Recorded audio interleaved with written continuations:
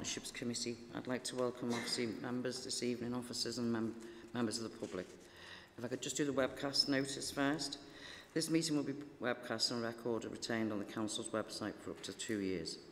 By participating in this meeting, you are consenting for your name, the content of you say, and your image to be broadcast and stored to the Council website. If any member, officer or member of the public addressing the committee has concerns with this, please contact the Committee Services Officer immediately. For those at home viewing the webcast, I would like to inform you that if you look above your video, you will see a Resources tab. Select this and a link to the agenda will appear in the right-hand side. This will allow you to open the agenda in PDF form and follow discussion and debate. Can I please remind those in attendance that they need to turn the microphone on when speaking? Otherwise, what they say will not be captured on the webcast. Please can I also ask that members turn their microphones off when not speaking to avoid microphone feedback. I'd like to firstly welcome Dr. Rob Barnett to the meeting this evening and thank him for his attendance. And also I'd like to thank Councillor Camphor for helping to support inviting Dr. Barnes along this evening. If we could now go please to agenda item 2 for apologies for absence. I know we have obviously Councillor Camphor, apologies, and Councillor Mary Jordan is obviously deputising, thank you. And I also have apologies from Councillor Paul Martin. Is there any other apologies, please? No, Chair, there's no other apologies. Okay, thank you. If we could go to agenda item 3, please. Do we have any member declarations of interest, please? Thank you. Councillor Walsh, please. Yeah, just on agenda item, the integrated care service. I've got 2 daughters who work for the NHS. Councillor Cottier. Yeah, thanks. My wife works for the NHS and I'm director of a construction company that takes part in contracts with the NHS. Councillor Jordan. Thank you, Chair. I work for the NHS. My son's a GP in the NHS and I'm a trustee of Incubabies. Thank you. Is there any other declarations of interest? No? Thank you. If we could now go to agenda item 4, please, the minutes of the last meeting. I'm happy to obviously approve these. Do I have a seconder, please, committee? Councillor Berry, thank you. If we could now go to agenda item number 5. Do we have any public questions or statements or petitions, please? None, Chair. Thank you. And if we could now move to agenda item 6, pages 9 to 14 on your agenda. I would like to hand over to Dan Sharples, please, who will just give us a bit of an overview of this item, please. Thank you. Thank you, Chair. So, at the Council meeting on the 6th of September, members may recall a question was put to the Chair of the Partnerships Committee relating to access to GP services. In response, the Chair undertook to refer the matter to the Partnerships Committee in order for the committee to be able to scrutinise it. Therefore, this report has been produced to enable the committee to discuss the matter further. Although a representative of the CCG isn't able to attend, colleagues from the CCG have provided data on access to GP services, which are detailed in the report before you from sections 3.5 to 3.9. This details the total number of attendants for GP services and the method used in both 2020 and 2021. Following a query from the group spokespersons, further information has been included on data for 2019 in section 3.9. We've also got Dr. Rob Barnett, a GP in Liverpool, who's been invited to contribute to the meeting and is here today. So members are invited to note the report, which provides them the opportunity to discuss the matter in further detail. Thank you, Chair. Thank you. Could I just hand over now to Dr. Rob Barnett, please, just to give an overview of general practice and also around, obviously, e-consults, please. Thank you, Dr. Barnett. Excellent. At least I know how to use the microphone service. Good afternoon and thank you very much for inviting me. My name is Rob Barnett. I'm a GP in Liverpool and I've actually been a GP for 34 years. The subject that you want to talk about, access, has been an issue and a bone of contention for as long as I've been a GP, in as much as there are always people who are complaining and have complained that it's difficult to get to see a GP when they've wanted to. And despite the various efforts and plans that people have had in place, we've never ever had a system in which the supply of appointments has met the demand of patients. And that's the case that we're certainly seeing now. If I go back to just before the pandemic, so 2018-19, the government at that point was trying to persuade GPs to look at ways of providing services slightly differently, to look at online consultations, and also to encourage GPs to use more forms of remote consultations. Whether they knew there was a pandemic or not, I don't know. But the fact is that by the time we got to March 2020, when the pandemic struck us, it was very clear that we had to work in a different way. And almost overnight, we were expected to greatly curtail the number of face-to-face appointments, but to try and work remotely. And it was a steep learning curve for GPs and for their teams. And I think that despite everything that was thrown at us, we did a reasonable job. But clearly, there were issues in terms of our patients, how they accessed us, and not everyone had access to computers or to tablets. Not everyone has got access to a telephone. And so there were problems in terms of how we met the needs of our patients.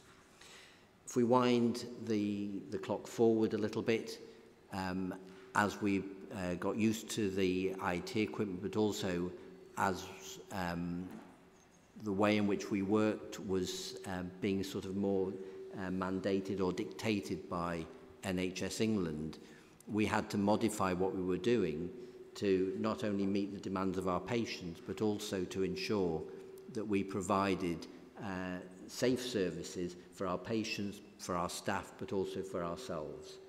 And that clearly has been an issue and continues to be an issue now. And we are still working under guidance, infection prevention control guidance, which says that despite everything in the NHS, in the wider population opening up, in the NHS, we still have to adhere to social distancing. We're expected to wear masks, we're expected to wear PPE, we're expected to keep patients apart from each other. So we can't go back to a system that we had pre-pandemic, where everyone had their doors open and where waiting rooms were full of patients. And there's a good reason for that, and that is we don't always know that, you know, what's wrong with our patients, and we have to keep patients who potentially could have COVID away from those who are immunocompromised, those who are severely ill, those who are elderly and could be susceptible to infection. And that's the system that we're working in now. You've got within your papers quite a bit of information about the number of consultations that are taking place on the Wirral, but now it's a mixture of telephone consultations, e-consultations, as well as face-to-face consultations. And I can tell you that the proportions of those consultations on the Wirral mirror those that are happening elsewhere on Cheshire and Merseyside. And we've got, or I've got access to tables and graphs that show the proportion of consultations that are taking place across the whole of the Cheshire and Merseyside area. And in fact, all the CCG areas, they mirror each other in terms of the overall availability of consultations. The other thing that they show is the proportion of telephone consultations and e-consultations to face-to-face consultations. And I was quite amazed to see that that's mirrored across the Cheshire and Merseyside area as well. So no one particular CCG area, local council area, seems to be out of step with others. What we have seen is the overall number of contacts that patients are having with general practice has gone up. And that does vary from area to area, but it's somewhere between 10 and 30% more compared to the same time 2 years ago. So this greater accessibility has certainly shown that, that GPs and their teams are doing more.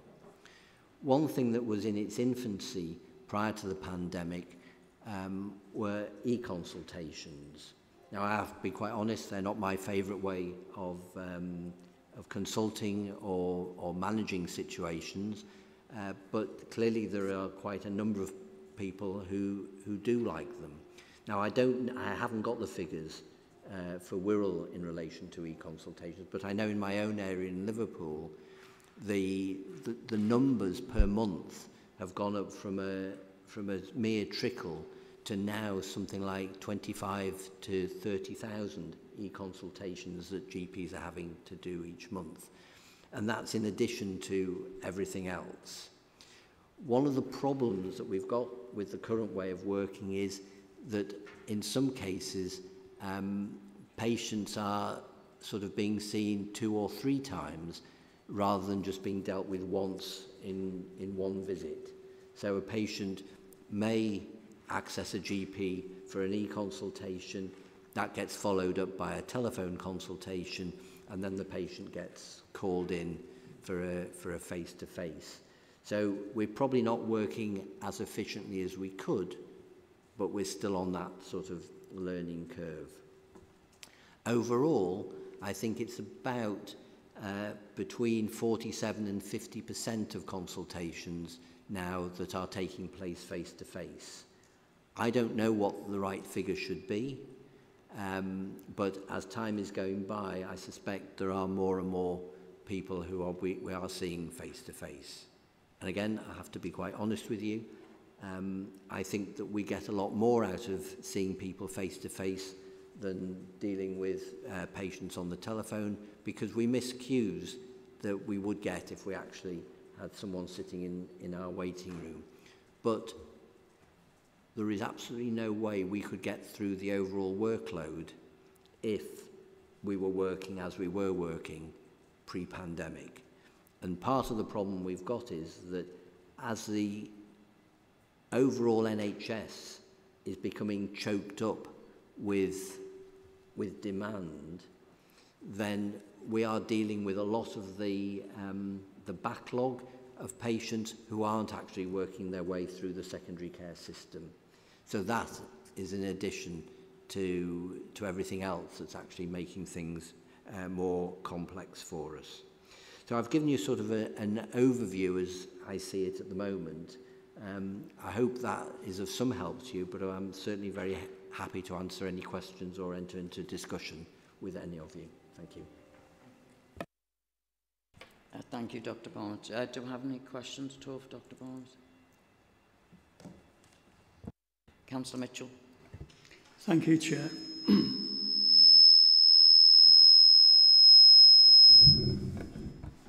Is that better? Oh, sorry.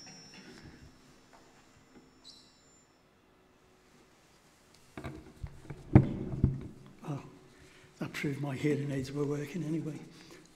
Excuse me. Thank you for your introduction, Dr. Barnett. You did say in your presentation that you realised the way face-to-face meetings worked. It's far more beneficial, not only for yourself, but the patients as well. Excuse me, my throat's gone away. Not only more beneficial for yourself, but also for the patients, seeing them face-to-face. As a GP in Liverpool for over 40 years, obviously you've seen the changes that have taken place. It was one of my party colleagues who put the notice of motion to council in relation to this, because we were seeing a lot more people complaining to us about not being able to get a doctor's appointment. And you did say the average it takes 2 to 3 days to see someone even when you've got an appointment. The question that comes about from that is, with the changes that have taken place and you're now working 12 hours, or the surgery is open 12 hours, 7 days a week, are there enough GPs to fill those slots? If there isn't, those time scales are going to get larger and larger between being able to see somebody face to face. And in that time scale, critical things can happen. You know, simple things, you know, chicken pox, all sorts of different things. When you see it initially, you'll know straight away. But if you see just pimples, it could mean a multitude of things, just as an example. So, given that the percentage of the population of Wirral is very elderly, and there are quite a lot of centenarians on the Wirral, I'm sure. You know, my next door neighbour is coming up to 102. She wouldn't know what she know what a computer looks like, but we have to hold it for her. Thankfully, she's got 3 good sons who look after her very well, as long as my wife. I want to know, the question is, are we going to have enough GPs going forward to fill all the slots that are available 12 hours a day, 7 days a week, moving forward? I know my own GP surgery, quite a few of the doctors are starting to get to the age where they're looking for retirement, and I wouldn't be surprised if that was the same throughout the rest of the Wirral. I wonder if you could answer those questions for me. Thank you. Are you happy for me to? Yes. Okay, thank you. Thank you very much. You've asked a number of very interesting questions within that. If I can start off by telling you that one of my roles in Liverpool is Secretary of the Local Medical Committee, and I sort of do my best to look after the interests of GPs in the area. When fairly soon after I started as LMC Secretary, a retirement age was brought in for GPs working as principals, working as partners in the practice.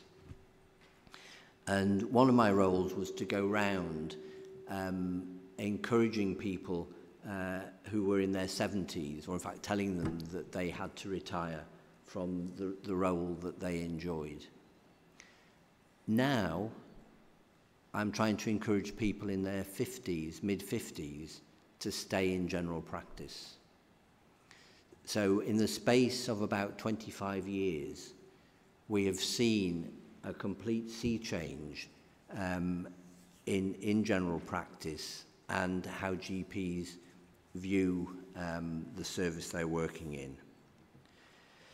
You asked, are there enough GPs? Back in 2015, the government at the time then reckoned that we were short of 5,000 GPs, and they pledged to have 5,000 more GPs working by 2020. By the time we got to 2020, they needed 6,500 GPs to be able to reach the target that they had set. So we haven't got enough GPs, and we're struggling to keep the GPs that we've got working in the service actually seeing patients. And the sad thing is, a lot are either retiring early because they can't cope with the demands that are on them, and the younger GPs are going elsewhere in the world, to places like New Zealand, because they believe they're going to get a better quality of life there. One of the things that the government has been, trying to do has been encouraging GPs working together in primary care networks to employ people other than GPs to see patients. So we have seen a growth in the number of pharmacists working in practices. We may well see paramedics coming into practices, sort of first contact physiotherapists.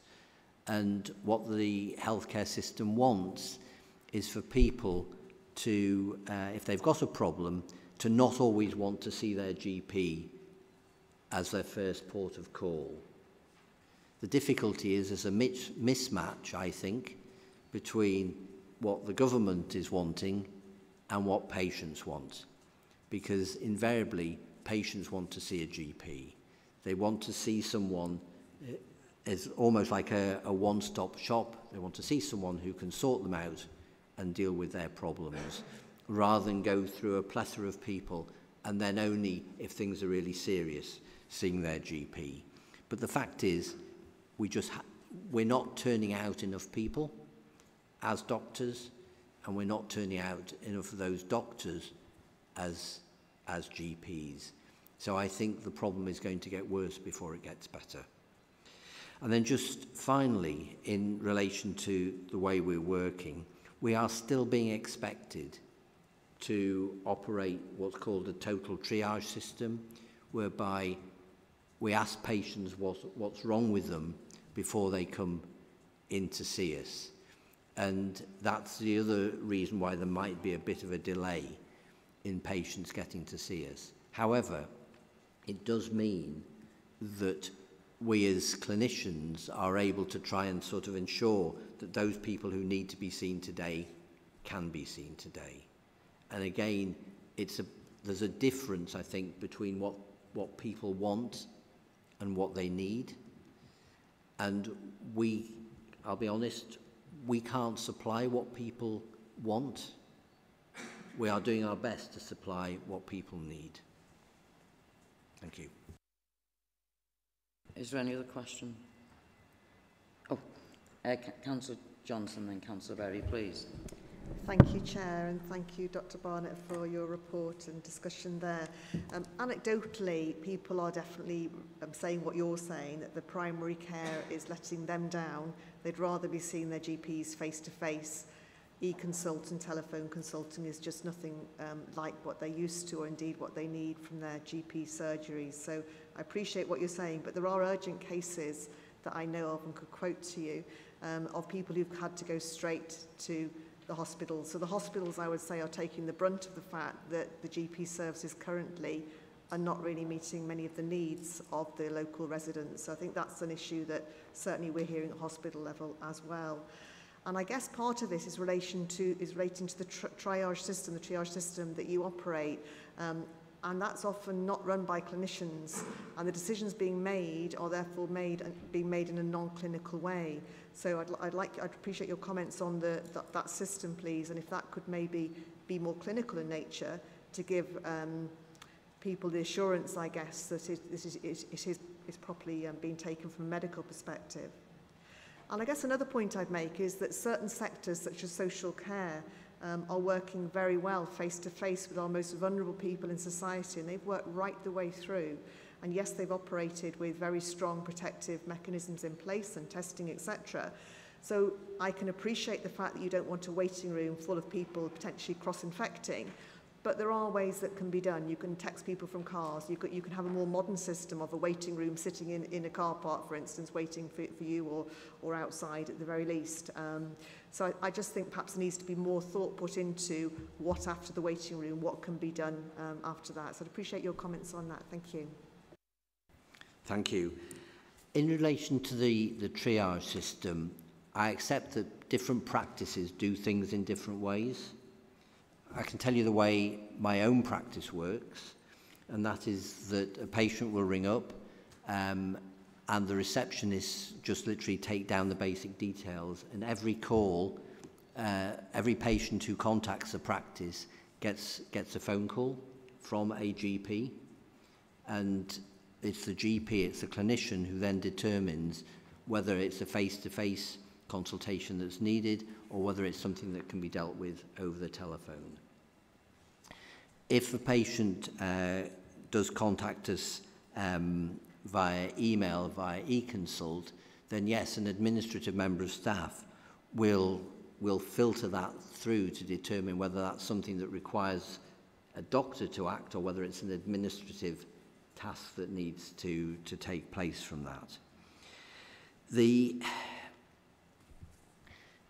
bit about the service letting people down, I think, is very difficult, because I passionately believe that if someone is seriously ill and they need to be seen, they should be being seen by a primary care clinician, by a GP, and there should be facilities to see people that day.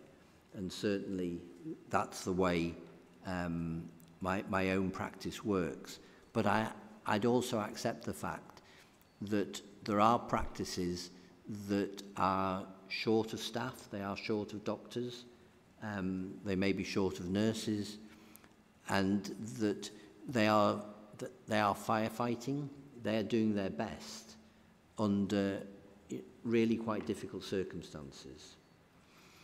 In relation to your final point, we have been working up until very recently under very strict command and control instructions that were sent down to us from NHS England. Now, I've always believed and argued that it's up to GPs to determine how they should run their practices and how they should see their patients. But we had, up until literally a couple of months ago, chapter and verse on what was expected of us. Now, that has been relaxed, but the infection prevention control guidelines are still in place. Now, we've heard only in the last couple of days that those are being relaxed within the hospital sector. So I suspect they are going to be relaxed within the primary care sector. And when that happens, then clearly GPs will look at what's being advised and modify the way they work accordingly. But we still will need to make sure, however we do things, that patients are in one way segregated or so that we maintain a distance between those who are potentially infectious against those who are potentially vulnerable. Because the fact is that not enough of the population are being vaccinated, and I know that in my own area, some of the most deprived wards have got the lowest vaccination rates. And that is a concern, and we've got to do what we can to protect our patients, all of them. Thank you. Councillor Berry. Thank you. Thank you, Chair. Thank you, Dr. Barnett. My question is also to do with the triage system. And what concerns me is that, and I realise that doctors, GPs are working extremely hard under a very difficult situation, and you're trying to do the best that you can under difficult situations, difficult circumstances. But what is happening now in some practices, and this is happening in the practice that I belong to, when you ring to make an appointment, you're being triaged by receptionists who are asking, what is wrong with you? Why do you want to see the doctor? And surely that can't be right. I understand that they need to prioritise who sees the doctor, or whether you have an e-consultation, whether it's a phone call, and I understand that. But surely receptionists should not be triaging patients in so much as asking them what is actually wrong with you.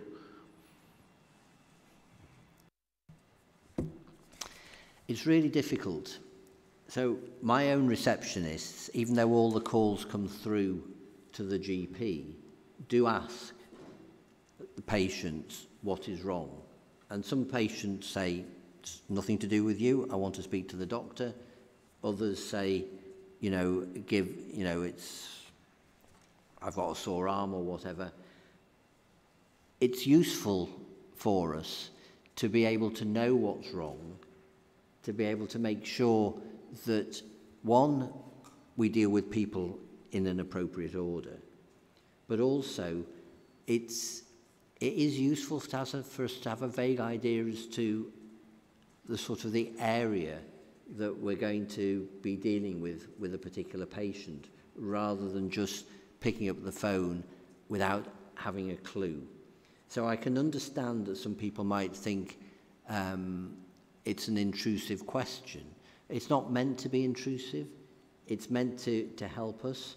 And I look upon my reception staff, I've always looked upon my reception staff as being my eyes and ears for those who are waiting to see me. So, for example, if I go back to pre-COVID times, when patients walked in or made an appointment to see the doctor, it would not be unusual for receptionists to say, this person has come in and I think they need to be seen now, as opposed to waiting for, an hour to be seen. And that was really helpful. Or they would say, a sick child has come in, I don't think this child should be waiting, can you bring that child forward to be seen earlier? So I don't look upon that now as being any different with the triage system, except for the fact this is now being conducted over the telephone as opposed to face-to-face. At the end of the day, our receptionists are trained people. They're trained to do the job that they're doing, and they shouldn't be looked upon as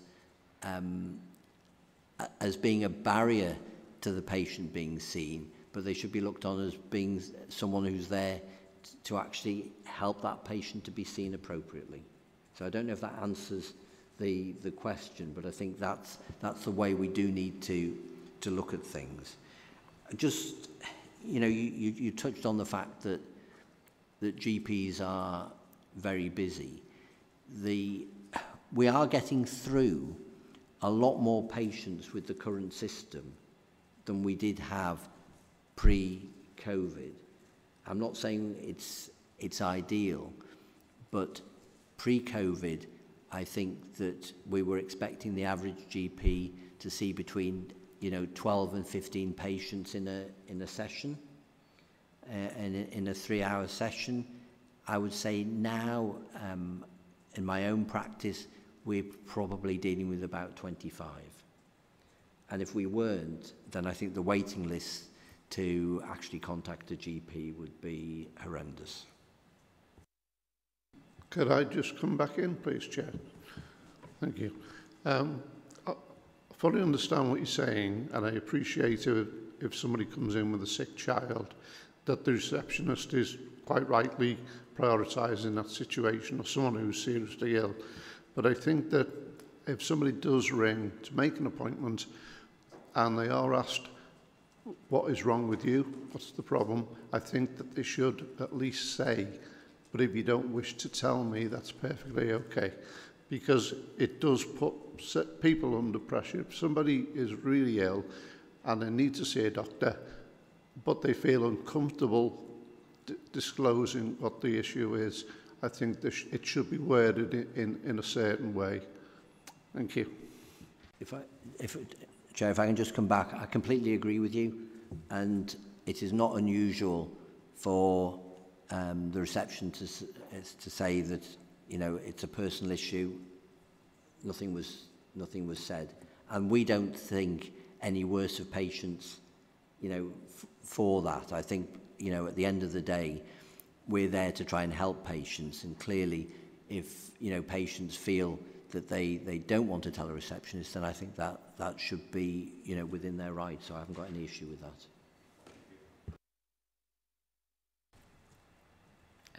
Councillor Jordan. Thank you, Chair.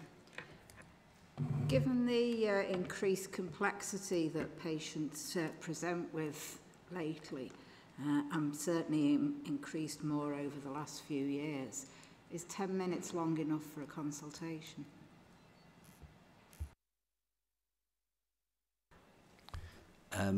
Absolutely not. So in my own practice, we'd already moved to 15-minute consultations. And if you look, what's happening elsewhere in the world, I think in Scandinavia, average consultation is between 35 and 40 minutes. The fact is, however, it would be impossible for us under the current system to manage the workload, to handle the patients we've got, if we were operating in what I would argue would be the most appropriate and safe way of dealing with things. I find it very, very difficult keeping to time and keeping to appointments. I have to show you, I stopped wearing a watch in 1997 because I found it stressful, knowing that I wasn't sticking to time. But I then I'm continually told off that I end up having patients waiting longer, than they should to see me. So it is really difficult. I think the only way forward is to try and encourage people to access other members of the primary care team. So for things that don't necessarily need to see a GP, so that GPs can actually spend more time with the more complex patients that we are seeing. And you're quite right that the patients that we are having to manage in the community are becoming increasingly complex. Thank you. Yeah, would you mind if I just ask some questions, Dr. Barnes? Obviously, thank you very much for the report and all the information you've given. The information we got given, does that include vaccines with the face-to-face, or is that not? Does that not include vaccines? So that does not include the vaccination, the COVID vaccination system. Certainly in my area, is over and above that. So. And that's also an additional sort of workload upon some GPs. And whilst a lot of vaccinations for COVID can be administered by non-medical people, you're still needing senior clinicians, senior doctors at vaccination sites to deal with queries and, of course, any issues that might arise. So, yes, so that's in addition to all of this.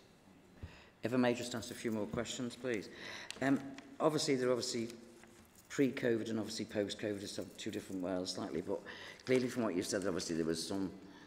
What do you feel are the priorities, obviously, that, from GPs' practices? I appreciate that different practices may do different things, because I know I've heard some places don't use e-consult, others do, so it can be a different picture. However, as you said, some of the information seems to be the same across the CCGs. And how do GPs actually collectively or feed in to any changes or any sort of, the things that you said is not dissimilar, like seeing the patients. So how does that get fed in, or how can that improve, or what suggestions do you have, please? Chair, as you're probably aware, GP practices have been grouped together into primary care networks.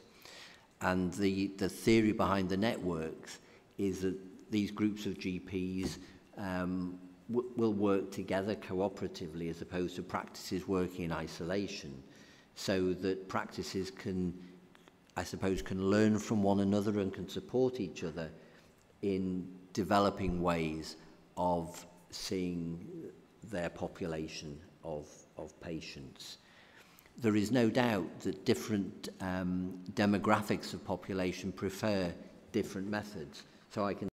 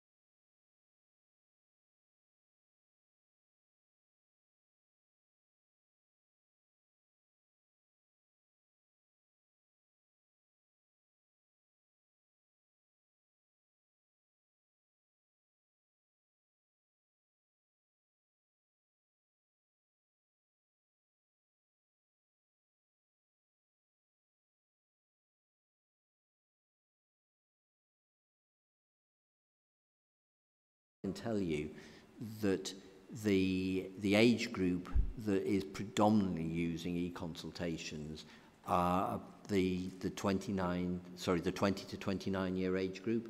So in my area, over a third of e-consultations are with just that particular age group. Also, interestingly, I think it's about 7% of e-consultations arrive at GP practices outside of normal hours. And it surprises, well, maybe it shouldn't surprise me, you know, that I've dealt with e-consultations that have been written at 2 in the morning. So patients are using e-consultations as a different way of accessing services, just like they'll go to the local supermarket at 2 in the morning, they'll try and access their GP. And it horrified me the other day to get an e-consultation from someone who was in Spain. And I only know they were in Spain because I tried ringing them and they were on the beach. I have to say I wasn't particularly impressed, and I felt that was almost an abuse of the way the service was operating, but that's what we've got.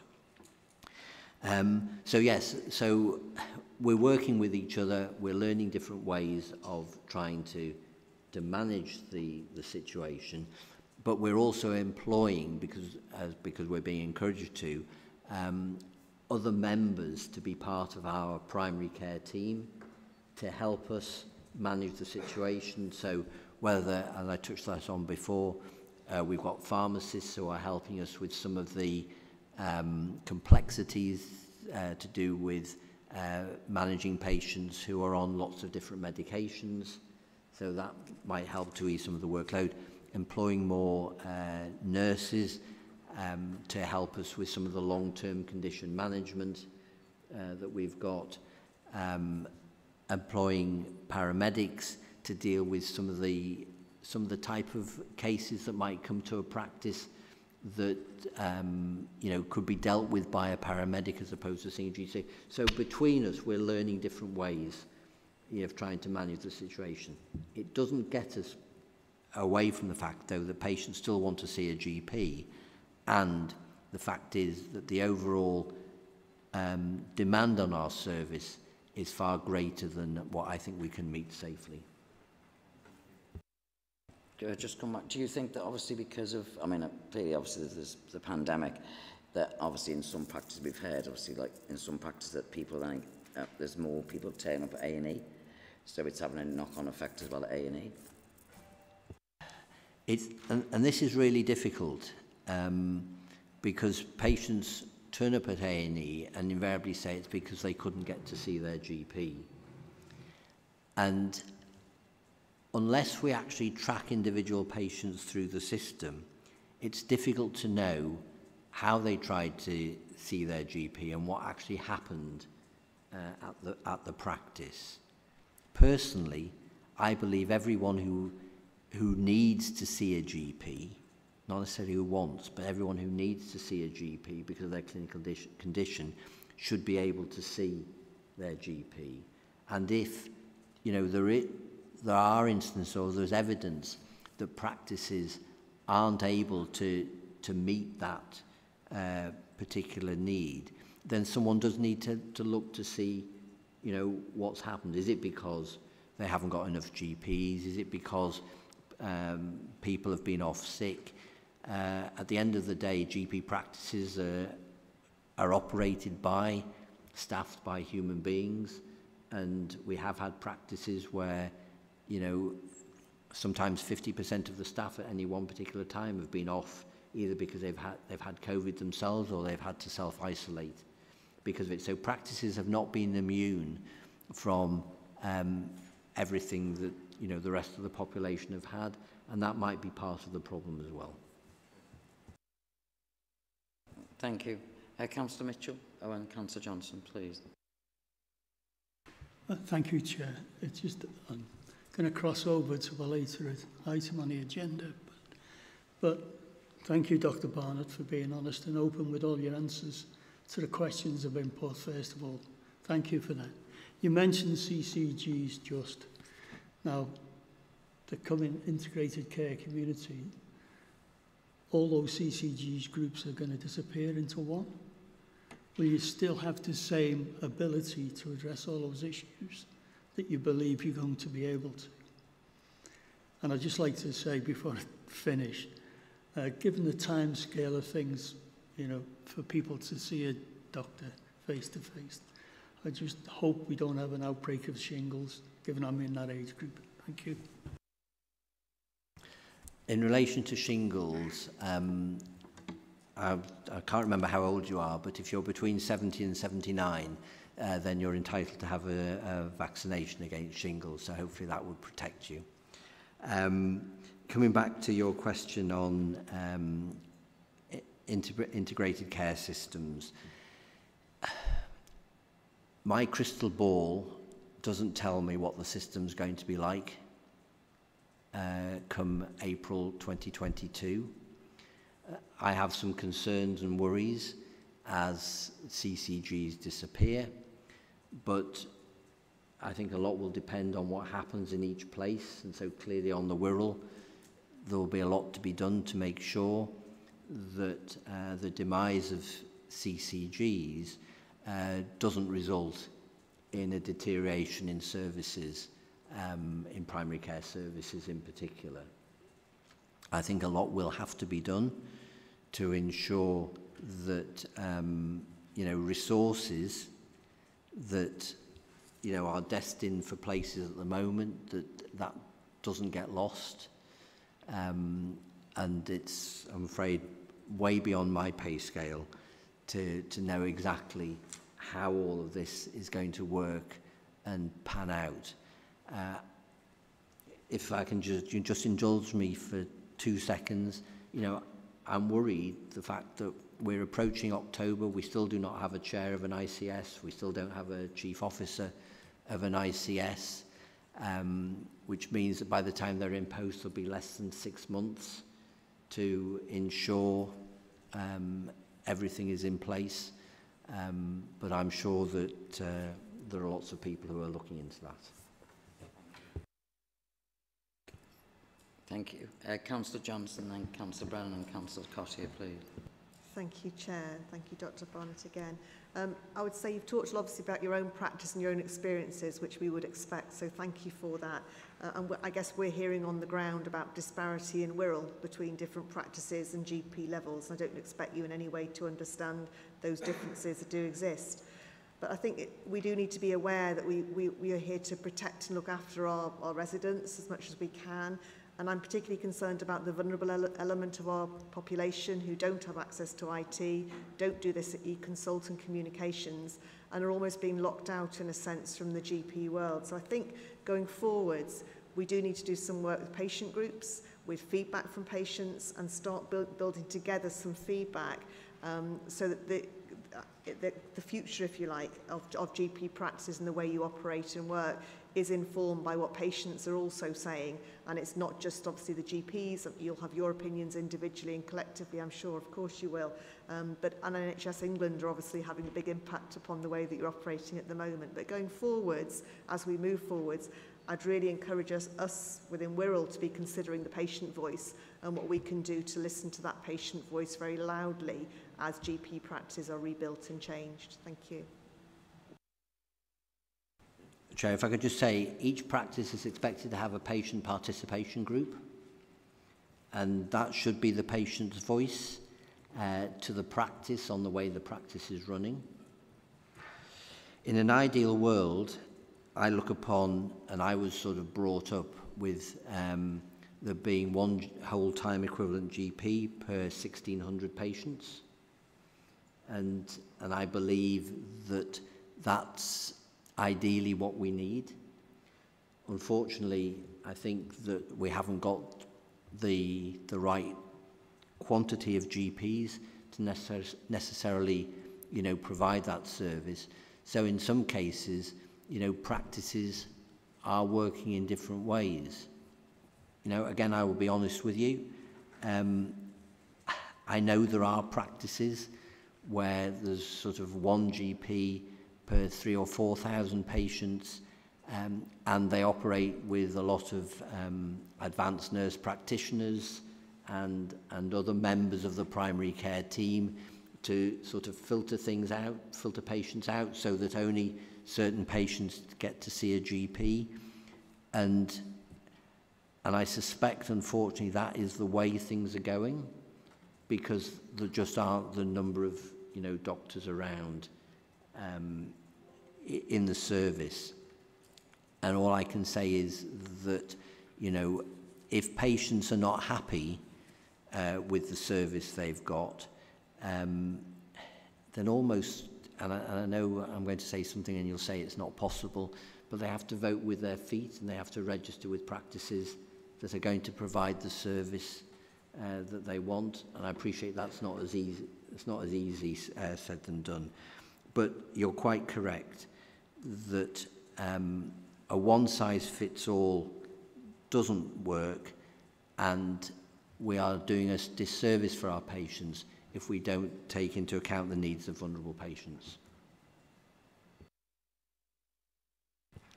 Thank you. Councillor Brennan, please. Thank you, Chair, and thank you very much, Dr Barnett, for giving up your Tuesday evening to come speak to us this evening. Mine's not so much a question for you as feedback to officers, although you might want to comment on some of the issues I'm going to raise. And it's just on the paper. I think the paper would be significantly strengthened and aid our understanding if it addressed things like what the pre-pandemic situation looked like for GP consultations, which it doesn't. The world started, or quite a lot of the data presented, the world started in April 2020. Secondly, if we could have had that data disaggregated by the socio-economic characteristics of the patients being covered. I want to know whether people in social class A get face-to-face consultations more often than people in lower social classes, for example. I can't find that from this data. And thirdly, if the information we were presented with was located in a whole system analysis. So Dr Barnett has mentioned, for example, the problems now having to deal with the backlog of secondary care patients and how that's impacting on the primary care system. So, but there will be other whole system issues in terms of the impact on A&E, the impact on walk-in centres and so on, which if the paper had have dealt with those issues, I think would have given us a much more rounded understanding of what's been happening in the system. So obviously we are where we are with this, but just as a sort of general feedback for the type of information that I would like to see, I think that hopefully is helpful. Councillor Cossier, please. Thanks, Chair, and again, I'd like to echo Dave's comments. Thank you very much, Doctor. I just keep going back to the triage, and deregulation keeps popping into my mind. It's like you're diluting the service. Can I ask a personal question? Do you see it as deregulation, and do you think it's a lowering of standards?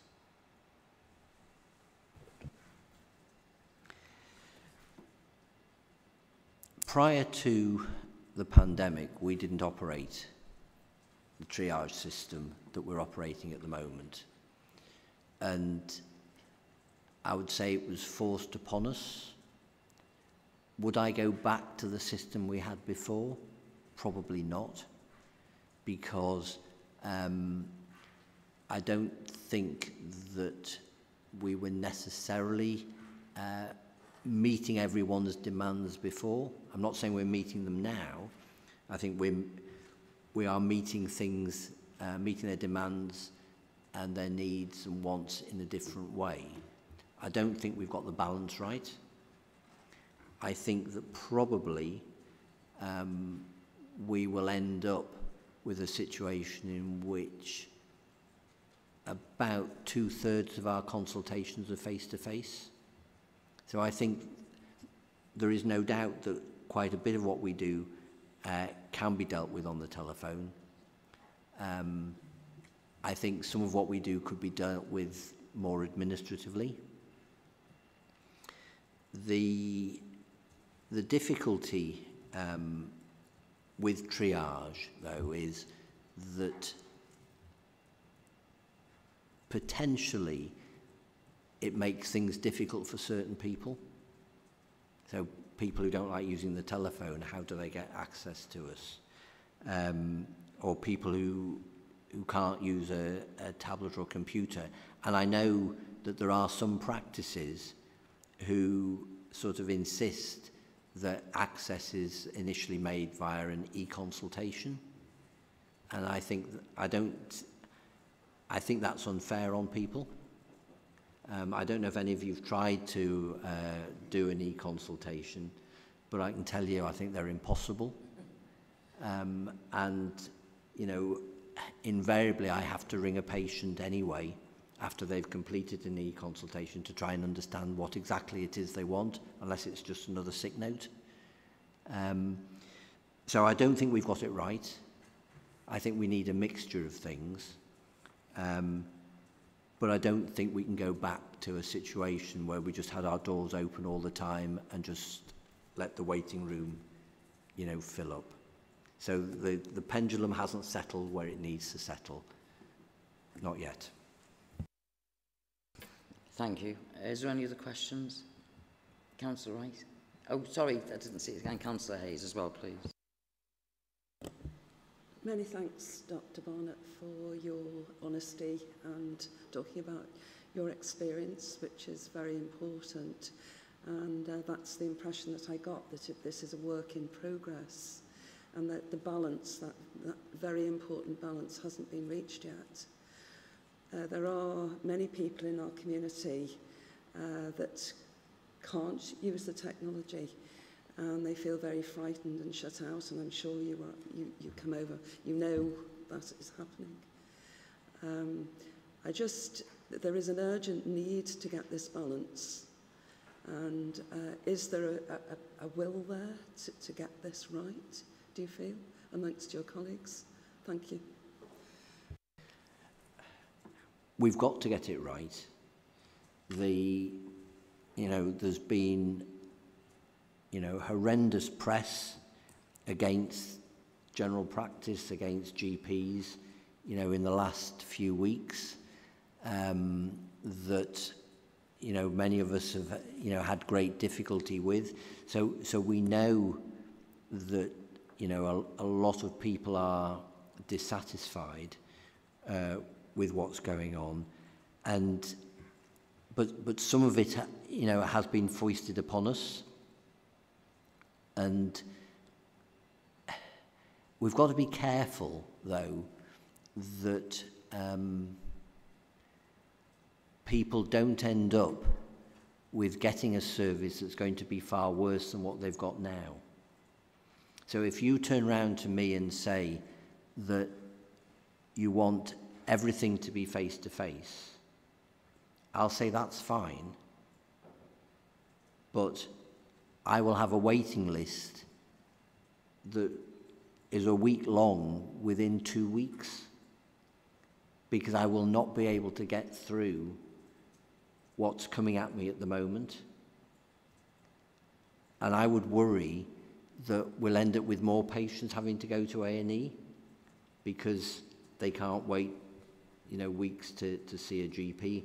So we've got to get the balance right, but we've got to get an understanding, I think, from people as well, as to, what it is we're trying to do, what is it that people want, from us.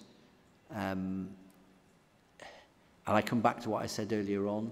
Sometimes things could be dealt with by someone else, not necessarily the GP. And so we've, I think, got to work with people to try and work out, when is it appropriate, to see a GP? When would it be reasonable to see a nurse or to see a pharmacist? So I don't know if I'm answering your question, but I just think we've got to be careful when we try and look to see how is the overall service, going to end up, because I don't think we haven't got the medical workforce to enable everyone to see a GP when they want to tomorrow. Yes, thank you. Thank you for that. Thank you. Councillor Hayes, please. Thank you, Chair. Thank you, Dr. Barnes. My question is this. I feel that retaining existing GPs is probably one of the most important things that we could do. And I was wondering, is it just pure overwork, or is, if you had a magic wand, is there anything you could do to make the system better and retain GPs?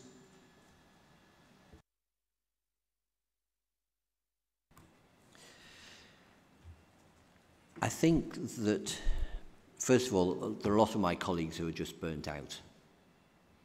And that's, you know, part of the problem.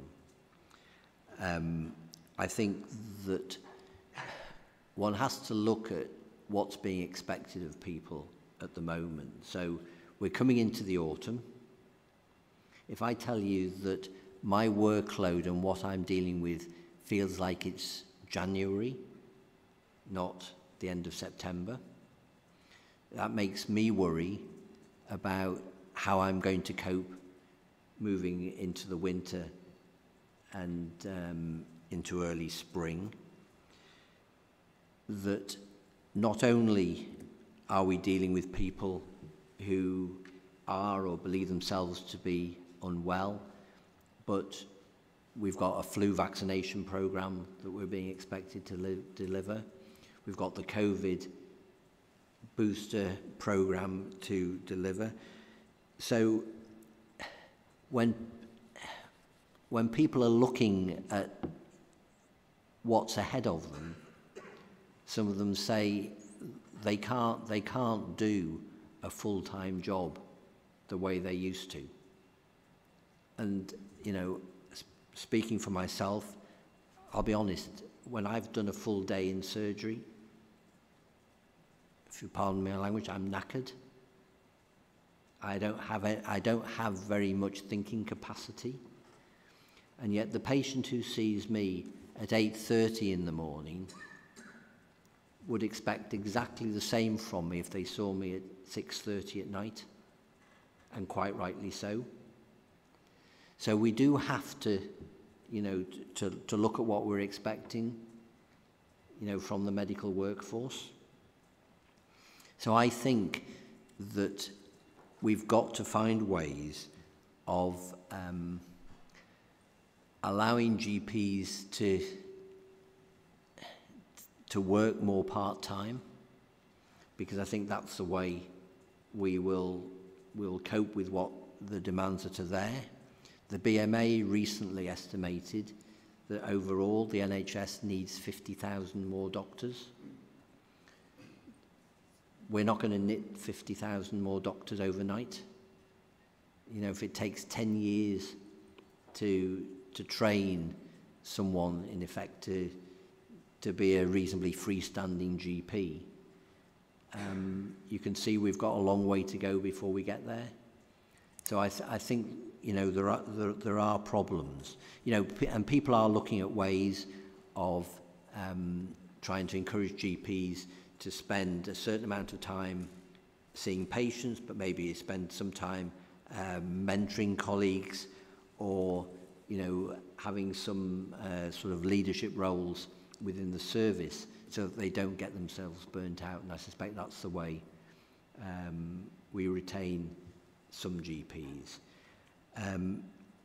The other final problem is, and I'll be honest, it isn't money related, because GPs are well paid, but it is about trying to get, you know, a work-life balance, you know, right, and I think at the moment a lot haven't got that right.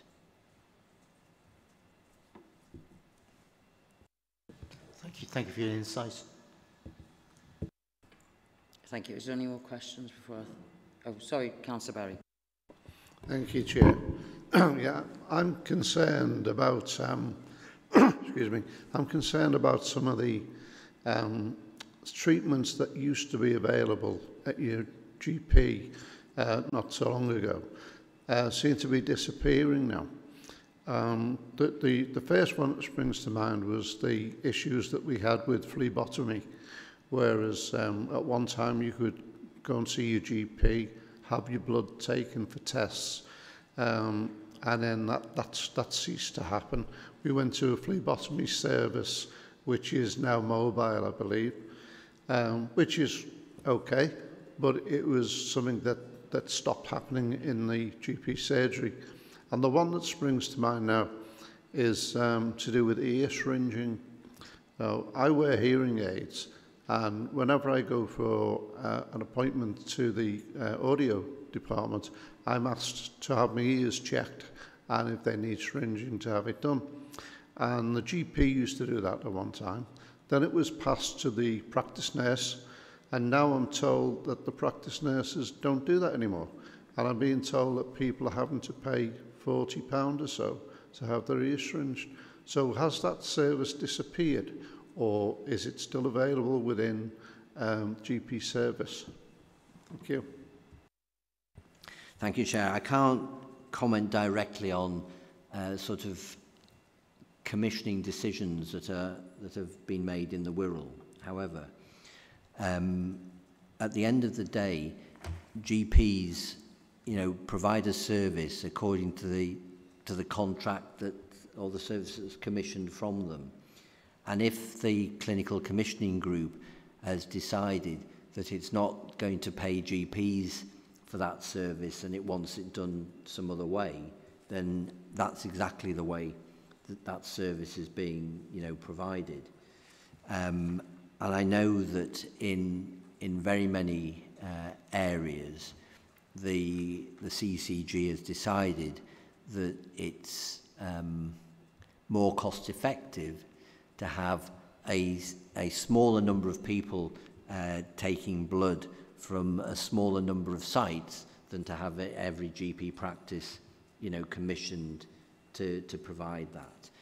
And unfortunately, the same, goes with ear syringing. And certainly, as a GP, I used to syringe ears, and that was eventually sort of delegated down to my nurse, partly because it was more cost effective for the nurse to do it, and now that's being provided, by a more central service, because it's felt that my nurse is more cost effective if they're doing, certain other work. So it does really depend on commissioning decisions that are made locally. Thank you. Just to get also to my Councillor Berry, one of the things that the Partnerships Committee is doing is the CCG is coming here with the commissioning and also with the low clinical commissioning as well. So that forms part of the ear syringing. So that is on the agenda item for one of the Partnerships Committee. Is that okay? So that might answer some of those questions there as well. Yeah. Thank you. There's no other questions for Dr. Barnett? No.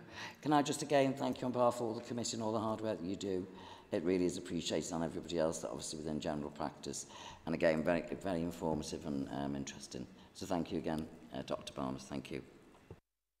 Thank you all very much, and thank you for your questions, and I hope that I managed to answer them for you. Thank you.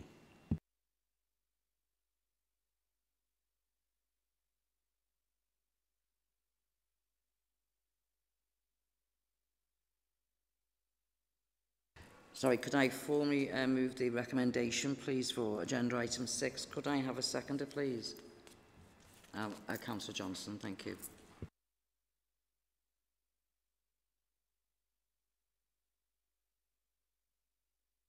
Thank you. If we could now move to agenda item 7, please, integrated care system.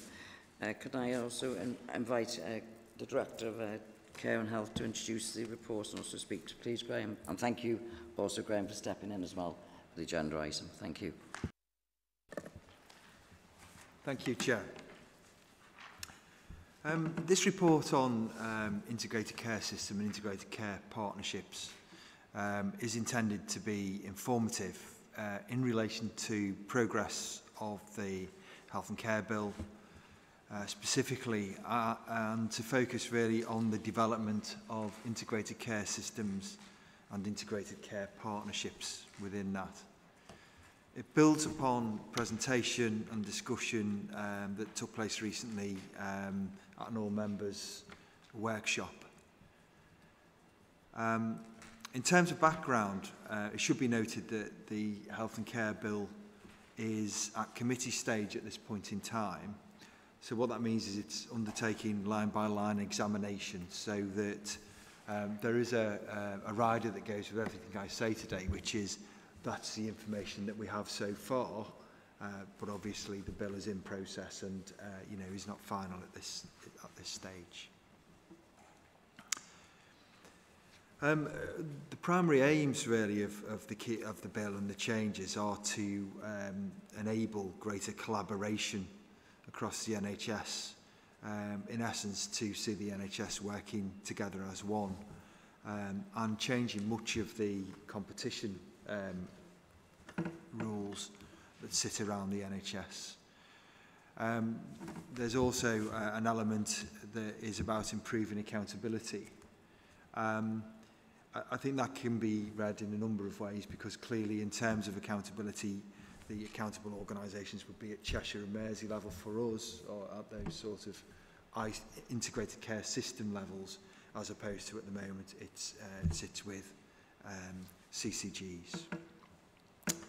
But really the key feature of interest is the focus, I think, on place-based partnership and provider collaborations to foster that collaborative working across the NHS, both in local places but also across similar organisations that deliver similar types of services. This paper does set out some of the key terms, and a number of the terms have changed over time, but the key elements to that are the integrated care system, which is about the area, in our case Cheshire and Merseyside, and how that comes together. And within that care system, integrated care board, and the integrated care board is in essence the NHS leadership board, and integrated care partnership, which brings together a much broader focused partnership, focusing primarily on health inequalities and bringing representatives from 9 local authorities into that discussion.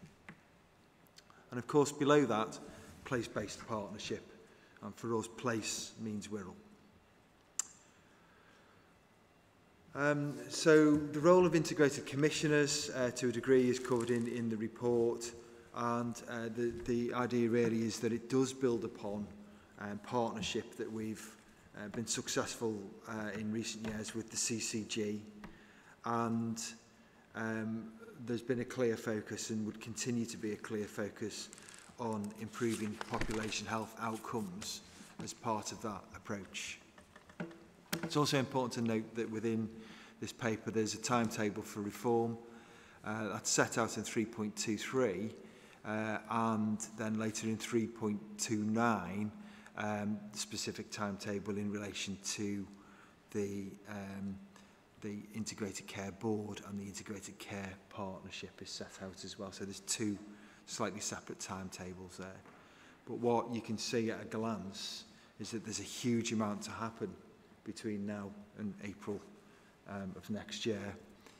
And of course, it's likely that April of next year is simply the structural start of the reforms, as opposed to the reforms being delivered in full. I hope that's helpful as an introduction to the paper. Thank you again, Graham. Do I have any questions, please, from members for Councillor? Sorry, Thank you, Chair. Yes, it's Integrated Care Board 3.9. Integrated Care Boards will be a statutory organisation that brings the NHS together locally to improve population health and establish a shared strategy. The 2 CCGs and close proximity of the 2 doctors' practices in my ward, they seem to be at war all the time in the way they want to move things forward.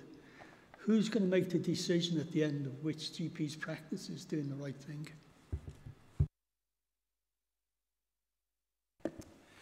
So the organisation of GPs at the moment is through primary care networks.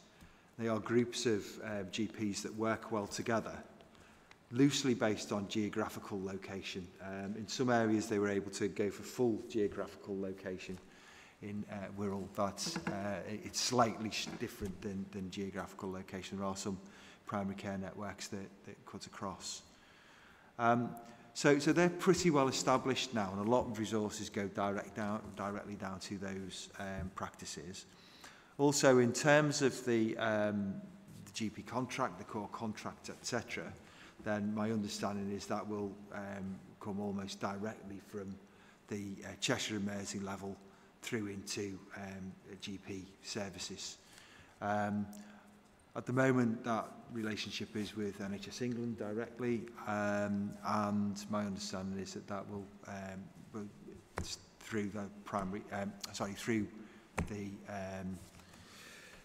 the board, the ICB, to GPs. So, in essence, the decision making around how GPs organise themselves will still be very much with GPs.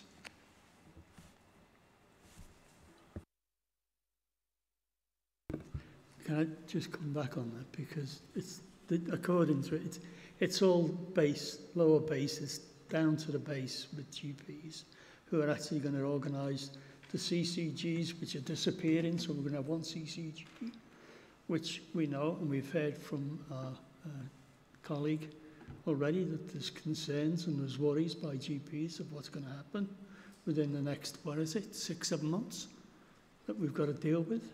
That these are going to be, we're going to have issues foisted upon us by people who we don't even know is going to be running the issues yet. And this is the problem that the majority of my constituents see and talk to me about. What's going to happen in the future? Who's going to be responsible? We know who's going to be responsible. It's the Secretary of State for Health. And they will be the ones that are making all the major decisions. We've already heard from our colleagues across the table that certain medical procedures are slowly disappearing from GP's practices. Like your good self, I wear 2 hearing aids and another problem that you're going through. It's something that was done, and quite rightly, one of our nurses was brilliant at doing it, the other one wasn't so good, but again, that's disappeared. The bloods, they changed, they went back, they're back now with my GPs, so I get them done on with my GP sense of practice. But there are other things, chiropody and all sorts of things, which seem to be minor down the lower scale, but affect an awful lot of people, which need to be addressed. And these are the things that really worried. Who's going to make the decision at the end? It's going to be one CCG. Where's it going to be based? Somewhere out in Cheshire? Looking after the people in Wirral. Who's going to make the decision that's going to spend the money in the right order for our constituents? Thank you. I mean, it is true that the bill in its current form does give the Secretary of State additional powers, and it is also true that a number of decisions will be made by the ICB at Cheshire and Merseyside level. It's also equally true that a number of services will be led locally, and that our providers will have a key role within that as provider collaborative, but also that the council and the ICB at place, which is in essence the residue of the CCG, the people that used to work for the CCG, will predominantly work here in Wirral as commissioners in Wirral. And what will we propose at the moment, and I can only say propose now because obviously this thing isn't fully developed at this stage, is that primary care services, community services, all of those resources around social care and joint services continue to be commissioned and delivered locally. And that certainly has the support of the Cheshire and Merseyside ICS at this stage. So I don't think it's right to for people to be too fearful about those changes. We've also received clarity that the budgetary situation from the 1st of April 2022 will be a steady state situation, certainly for the first year. So between 2022 and 2023, the budget is not, as we're currently being told, going to suddenly change. Now, that's helpful to us because in Wirral we have a high investment in pooled funds, and those pooled funds, which enable locally elected members and others to have a say about how those healthcare services delivered locally, will continue. Thank you, Graham. Could I ask a question on what you said there? Because obviously they're saying about the budget 2022-23 is not going to change, which I know some years everyone's waiting for these budgets to come in, aren't they, obviously at the end of the year, and obviously it's hard to plan. However, whilst that might seem a positive in some ways, also we've got long COVID now, we've got obviously additional burdens to your system, so actually the budget staying the same might not be a positive because, you know, obviously there's been some additional funding coming from the COVID fund, but you're going to have additional pressures, aren't you? You've got a backlog, I would imagine social care, which is, a lot of the documents sadly don't really mention social care enough, I feel. Because it is an integration, as they call it, isn't it? But it's a lot about the NHS. We were important, but social care really isn't mentioned a lot in a lot of the documents, are they, very much? So that's a concern, that obviously, and they are the most vulnerable in society as well, aren't they? People obviously requiring care packages, etc. On this document as well, if you don't mind, the timetable obviously has lapsed in as much those things, unfortunately, haven't come to fruition yet, have they, because of, you know, different things, national and different things. So, of these different boards, ICB, ICS, ICC, whatever they ought to be, I'm assuming you would be involved in most of these, as well as the day job, obviously, which takes up a lot of your time as the director, but obviously all that. So, and also I would like to ask primary care networks, obviously Dr. Barnett mentioned, where do they sit at place? Because again, with the patients feeding in, obviously, to the practices, and then obviously the GPs themselves, where would they sit in Wirral at place? Obviously on those, if you don't mind, thank you. There was a lot in that, Chair. Sorry. A great deal in that. Yeah, okay. So, first of all, I mean, I think that, yes, on the one hand, it's good to be told that the budget situation would be steady state and that there would be no immediate changes. But that's in the scenario where COVID expenditure is very, very high across Cheshire and Merseyside, and my understanding is that there's about around £800 million worth of expenditure related to COVID in addition to the previous costs of the system. And clearly a whole range of organisations, including local authorities, are still bearing the COVID costs and the COVID responses. And I know, for example, mental health services have been under significant pressures, acute services under significant pressure, and as are primary care services. In addition to all of that, social care is under huge pressure, particularly in relation to domiciliary care services and the availability of domiciliary care across the borough. And that's all now at the start of winter. So I do agree that steady state is not the answer to all of our questions. I think really the announcement in relation to steady state is to try and not engender panic in relation to what could happen on the 1st of April if it wasn't clear what would happen around budget. So to really try and enable people that are involved in the system to be not overly concerned about that. But I completely understand what you're saying, Chair, that there are new things coming, and we've yet to understand what the impact of long COVID is likely to be, or any other significant variants of COVID that may come along in the coming months. In terms of the legislation and social care, then, well, I would agree, Chair, that there's not a lot of mention in relation to social care. The government has recently published a new paper on social care, and that really significantly focuses on how people pay for care and the changes to lifetime allowances around expenditure on care and the use of national insurance to enable that to be covered in terms of cost. That in itself is a huge change for care, but it's not clear exactly how that will work as we go forwards. And the anticipation is that there'll be significantly increased demand as a result of the legislation. And that's because clearly, people will want to rightly save their properties and ensure that they don't have to cash those in to pay for social care bills over their lifetime. So big changes coming in relation to that. What we're not clear about is how the funding will pass through the systems and how they will enable social care to be, on the one hand, integrated alongside healthcare, as it is at the moment, but also enabled to respond to the levels of need that sit under the statutory responsibility of the local authority. So I think there's a lot to be worked through there in terms of the detail, both in relation to ICS and ICB, but also in relation to the legislation from government, which is at a very early stage. It's green paper at this stage, and you know, there's a lot of consultation and development to be done around that. In terms of the timetable for reform, then I would concur, Chair, there's certainly slippage within that. The bit I don't think that can slip is the dissolution of the CCGs on the 1st of April or 31st of March.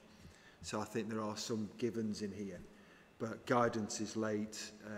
Things like recruitment timetables and HR announcements are all quite late, and as has been some of the guidance. It's kind of inevitable with this timetable that some of it will slip. And the volume of information that is coming out is still incredibly high in terms of guidance and other details. What I can say is that when I say we, I mean myself as a chief officer, other officers locally from the council and from the CCG.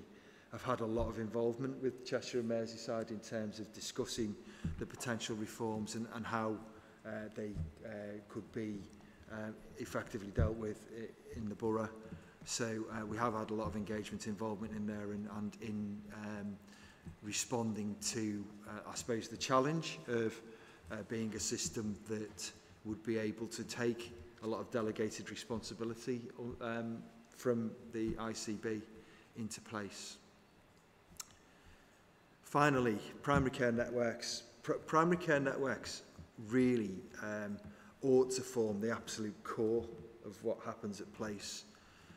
Neighbourhood and local level work is critical, and the primary care networks were developed really to serve populations of around 30,000 people, and to be able to understand their needs and prioritise how services go to them. Now, locally, there's been some really good progress, particularly with the voluntary community and faith sector and primary care networks, working with people who need low-level inputs, but low-level inputs to enable them not to access primary care as much. And, you know, some good examples locally of fluid intake and voluntary sector people supporting people with just, you know, measured glasses to, you know, ensure that they get the right amount of fluids every day and those types of things. So we've seen a lot of that. Over the longer term, the idea would be that all of our health and care services are much better joined up at that local neighbourhood level, working absolutely hand in glove with primary care networks. That's the bit that we can improve significantly, how we work much better locally with primary care. So I think that's the challenge, and that's very much a core part of this. But I think it's something that is a real opportunity going forward.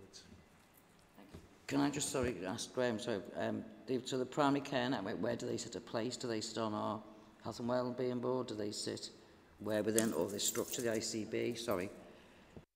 Okay, right.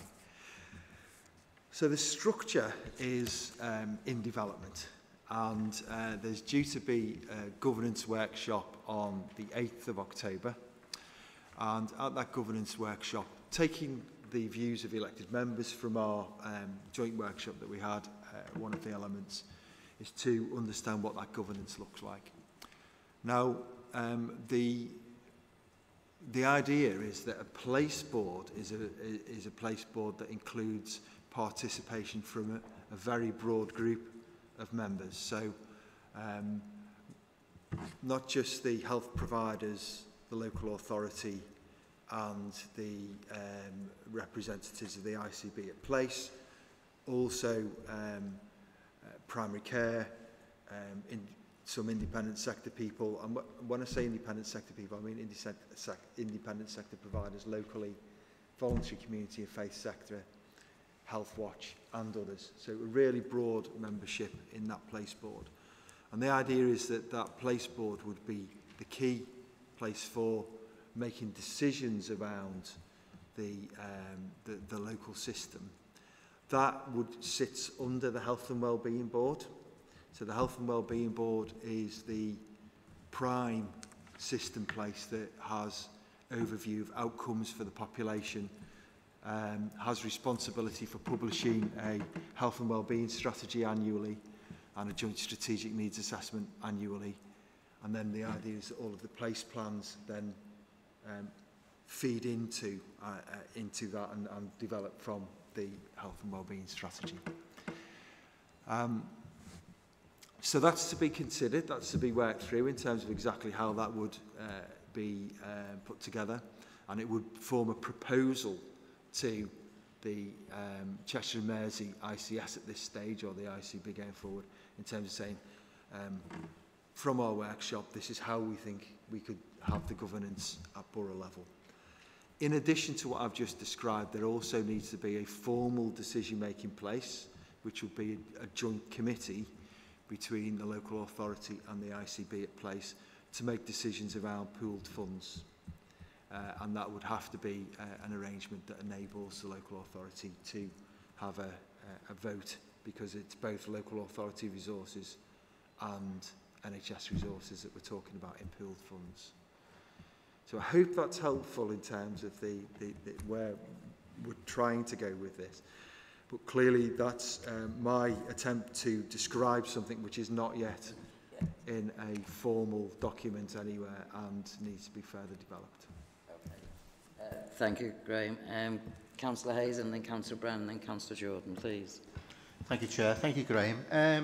First, a little minor pedantic point. There's a slight typo on page 21 regards, I think it's August, should be August 2021. It says August 2012. So that's a small pedantic issue. But what my question is this, is on the 1st of April 2022, you say it's sort of set in stone that these things are going to happen and the Health and Care Act going to come into force. Now, you also say there is some slippage.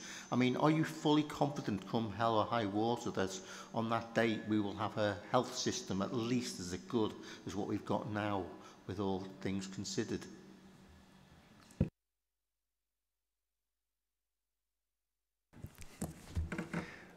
I'm confident that the CCGs will be dissolved on the 31st of March. I don't think structural change, and the NHS, you know, the NHS goes through structural change on a very regular basis. Those structural changes don't often impact directly upon the services that are delivered, certainly not immediately. But there are a number of concerns which I'm sure elected members will have and the public will have about that assurance. I'm not sure that I can give that assurance. I think it's something that would have to come from, certainly from either Cheshire and Merseyside level or from government itself, in terms of that assurance that the health service won't be negatively impacted in any way, shape or form. What I can say is we will absolutely do our best locally to make sure that there is no such impact. But, you know, given the context that we've just talked about in terms of a worldwide pandemic and, you know, winter coming up very rapidly, and, you know, in April we'll only just be getting over winter, I think it's a big ask. Really is. Thank you. Thank you. Councillor Brennan, please. Thank you, Chair, and thank you for your report, Graham. The last question sort of touched on an observation that I was just going to make about the government appear to have taken the Public Policy Implementation Handbook and just ripped it up in terms of the timescales that they're operating to, because, as we've heard earlier in the meeting, we've got less than 6 months to go. We still don't have a chair. in place. We still don't have a chief executive in place. You've just described arrangements still yet to be defined, crucial parts of the system. It just makes you wonder, doesn't it, what's driving, what are the drivers for that? I'm not asking you to answer this question incidentally. What are the drivers for the politicians that they need to act so hastily to get this system in place by April next year when we're in the middle of a global pandemic? Anyway, but I'll just leave that one there. My question is actually, I think it might be to the chair rather than to yourself. I think at the last meeting we agreed that we would have a single item meeting on this topic where we would hear a variety of informed voices and their views on the arrangements, encompassing maybe doctors, academics, health unions, patients, to get that overall perspective on the proposed changes. I don't think, although I may have missed it, that it's in the work plan, and maybe I should have raised this question in the work plan agenda item, but I just wondered where we were in making arrangements for that session. Thank you, Councillor Brown. We do have a stand, well, there is the ICS. I know Graham was stood on the, was given us more of a local and a bit of the background, or let's say the national information. Due to, obviously, we'd set the agenda with the spokes and stuff, and obviously, but some of the organisations like the CCG and the PCC, they couldn't make some of the dates. So what we've done is we've had to move around some of the agenda items, obviously, to fit. So the ICS is, in its entirety, is coming to a future meeting. However, I think at the moment I'll have to ask Dan, is it, sorry Dan to put you on the spot, is it February? Now, we still have the option as a committee if it's, obviously that's too late. Again, some of these things aren't, as we've just seen, the timetable haven't been adopted at the moment. So if committee feels when we get to the work programme they want that to be put on a separate agenda item, that still is obviously something you can do. But that is still the intention, to do a fuller scrutiny. This was sort of more about place and getting a bit more information prior to the full scrutiny, really. If that answers your question, Councillor Brandon. Councillor Cossier. Yeah, thanks, Chair. Just going back to the implementation, or the programme, if you like. What's the scrutiny milestones from central government over this? And is there any consequences if these milestones aren't met? And what would they be?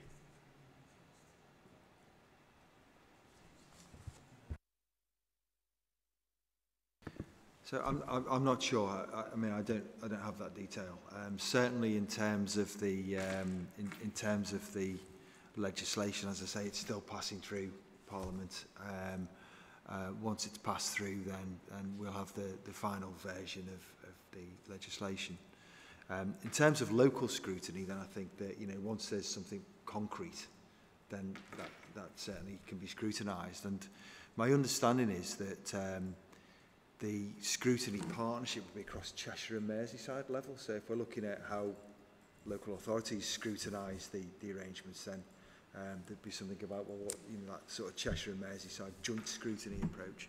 But in terms of government scrutiny, then I don't know. I'd have to look into that for you. If I can just come as well, back on that, Councillor Cossier, unfortunately, I know Graham is going to look into it. The Joint Scrutiny Committee, which covers all the 9 areas, unfortunately hasn't met. Now, which is led, I believe, and I might be wrong, by Cheshire. Now, I know Dan, obviously, is it not led by Cheshire? Oh, well, we're supposed to obviously sit on that, obviously, the Wirral, but unfortunately it hasn't met. I've not had any further information. Dan has chased that. I know Graham was going to look into it, but that part of the scrutiny of which would be the ICS, unfortunately, is not taking place, unfortunately, at the moment. Sorry, Vicky. Chair, if I can just say that a conversation has taken place between the monitoring officers of the various local authorities in Merseyside and Cheshire about joint scrutiny. There is a protocol for joint scrutiny across Merseyside and Cheshire. and under the protocol, obviously it depends on what the issue is that's being scrutinised and which local authorities are involved, because when the protocol was written, it obviously wasn't necessarily written with the ICS in mind. So it was envisaged that any issue that was scrutinised may only affect 1 or 2 or 3 of the local authorities across Merseyside and Cheshire. And so under the protocol, it's really for the local authorities to agree between themselves who takes the lead. So, for example, when the issue came up about the urgent care issues that were affecting the walk-in centre at Eastham, obviously that to some extent affected Cheshire West as well, because people came across the border, and so we did joint scrutiny with Cheshire West, but Wirral took responsibility for organising the joint committee, because obviously it was primarily our area that was affected. So, as I say, discussions have started amongst the monitoring officers as to when we invoke that protocol, which local authority sort of takes the lead for setting up the committee, and when is the appropriate time to put that arrangement in place, because, as we keep saying, the legislation is still passing through Parliament at the moment. So we're obviously keeping an eye on that, and further discussions are due to take place, and so we can come back to you in relation to that. But we are aware of those issues, and we are having those conversations with colleagues across Merseyside and Cheshire.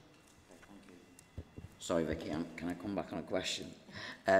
So the 9 areas have done red lines, haven't they, the red lines document? Yes. So all 9 health and wellbeing boards have come out with the red lines. So would that not be something that they would jointly also scrutinise those, that they're being looked at, and sort of the impacts on those? Or would that not come under the protocol? Would that come to something else?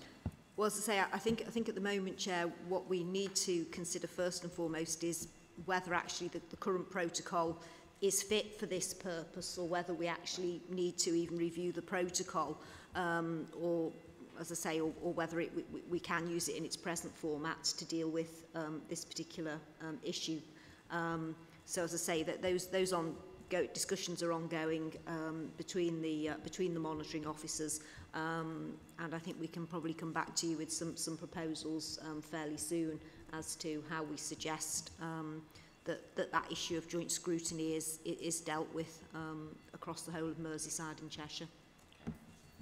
Okay, thank you. Is there any other questions at all for Graham? Oh, Councillor Mitchell, and then Councillor Jordan.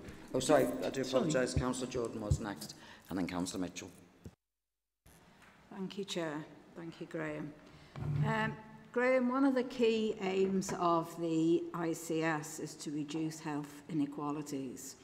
And we know the CCG commissions services, and equally so they can decommission them, as we've heard tonight with ear syringing.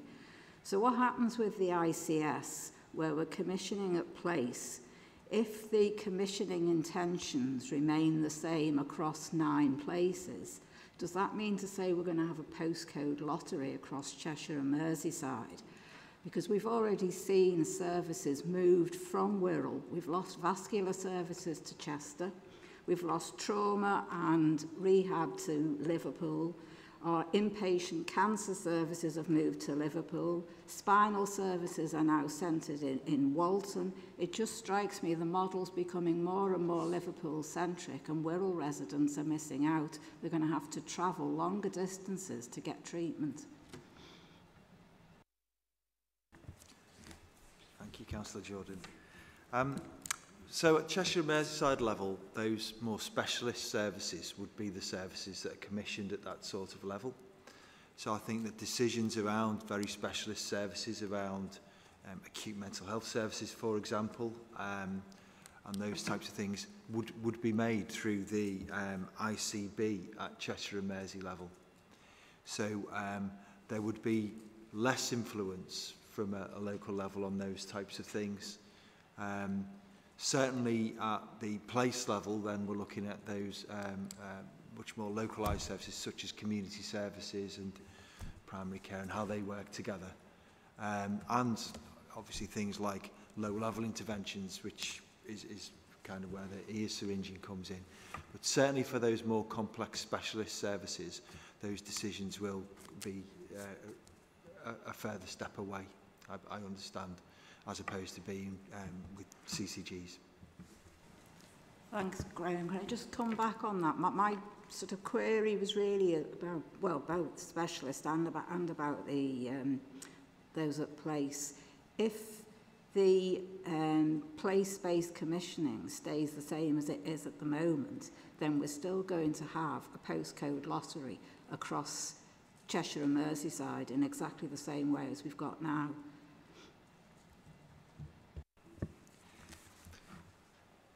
If the question is, will it be different in different places, then it is likely to be different in different places in terms of the way the offer is constructed. And I would go further and say that when you look at primary care networks and work at neighbourhood level, then it is likely that services will be focused in the areas of the highest levels of need.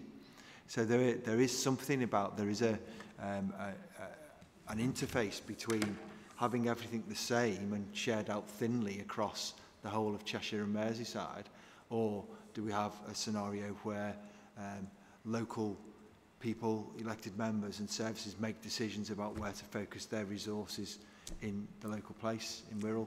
So I believe there will be some difference from across the 9 local places. There will be some differences, I'm sure.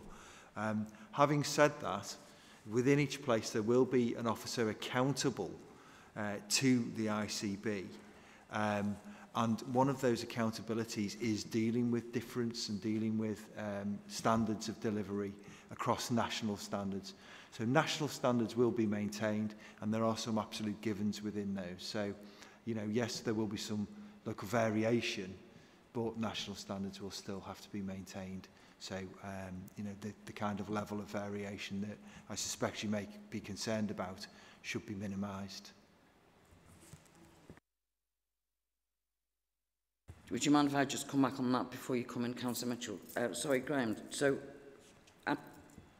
pre-COVID, the CCG on Wirral had a large deficit. And going into the ICS, it says in the white paper, doesn't it, that obviously they're not allowed to carry any deficit, and I believe so, unless it's changed, because things do change by the day, that are not allowed to, any of the 9 areas that's used, obviously, Wirral allowed to take any deficit in. Now, as far as I knew last time I looked at the pooled funds, there wasn't any deficit because the agreement under those pooled funds, if there was, it had to be shared. So I'm not too sure about that now, because I know there's been some COVID recovery fund, hasn't it, to go in. So do they then also have to go on the NHS rate as well, because that's coming, hasn't it? There has to be a race now. And then the other thing is, sorry to put on you mentioned an officer will be accountable to, or will answer to, or feed into the ICB or the ICS board. However, in the white paper, whoever that person may be, it's a bit like being on a board of a company. It doesn't matter if they work for a local authority, they're a council, it doesn't matter what their is in, and then say, let's use Wirral. They have to go with the ICS's decision, and that is written in, not quite in those words, they're obviously in within the white paper as well, so that still stands as well, doesn't it?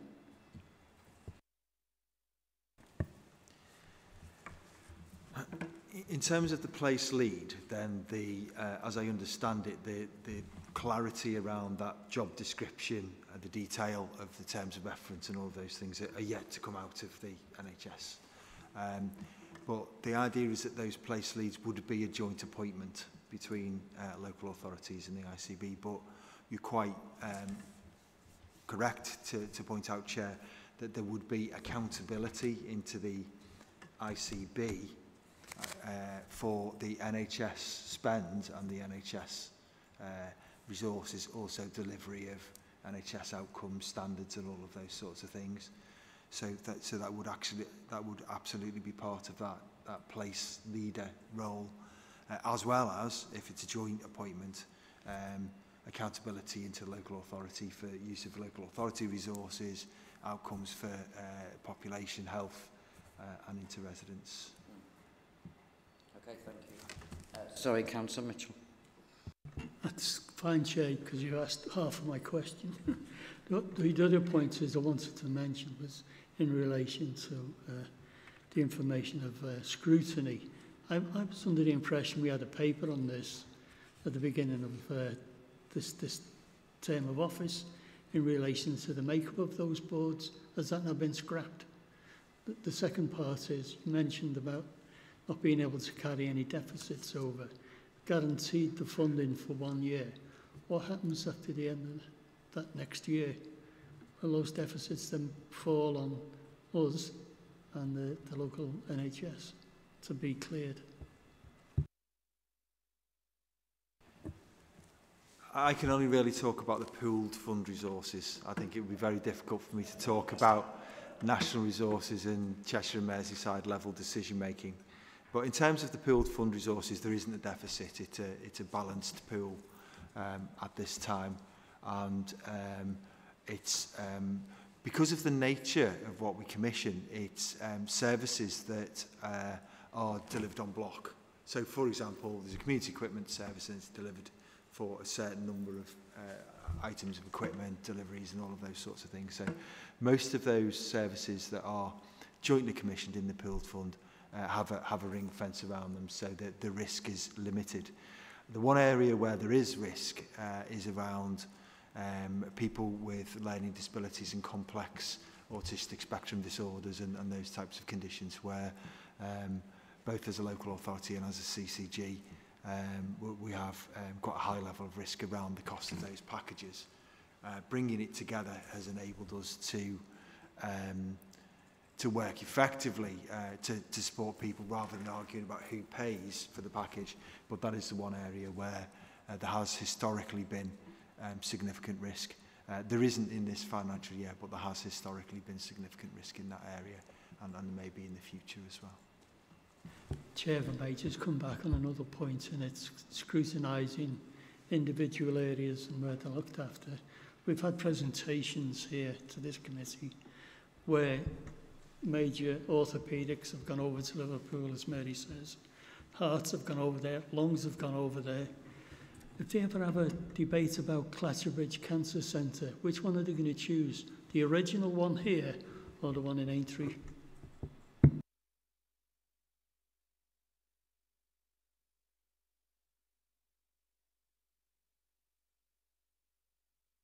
Sorry, is it, Councillor Mitchell, is this to me or is this sort of... That was a general question because we're talking about scrutiny and where we're going forward.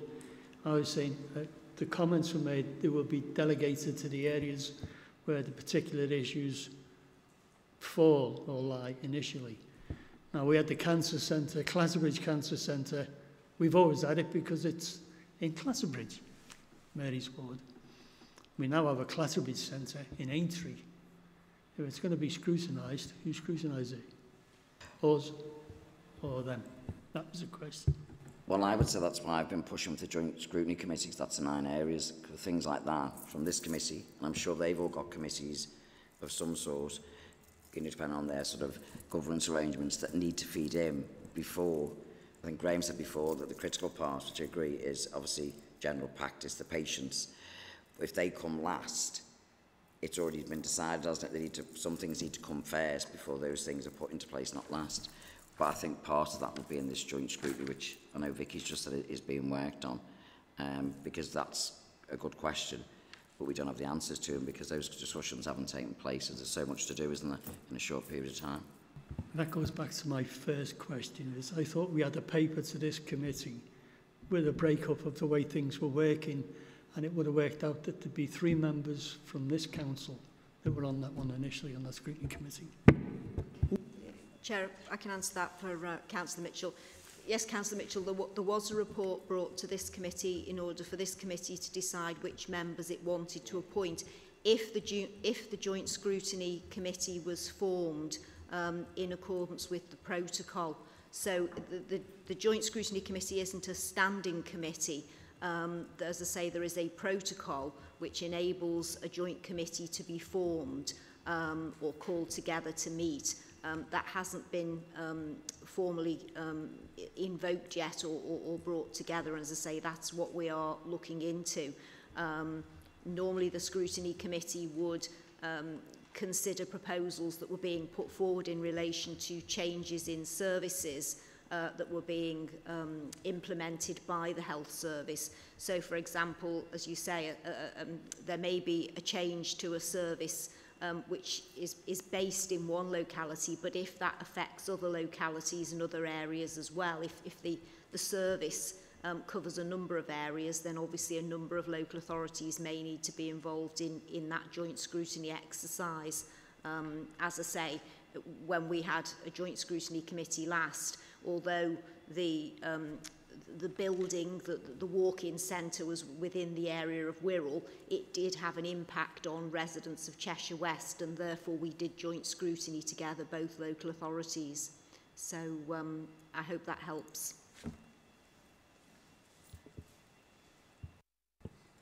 Sorry, if I could just come back and ask a question. Sorry, Graham.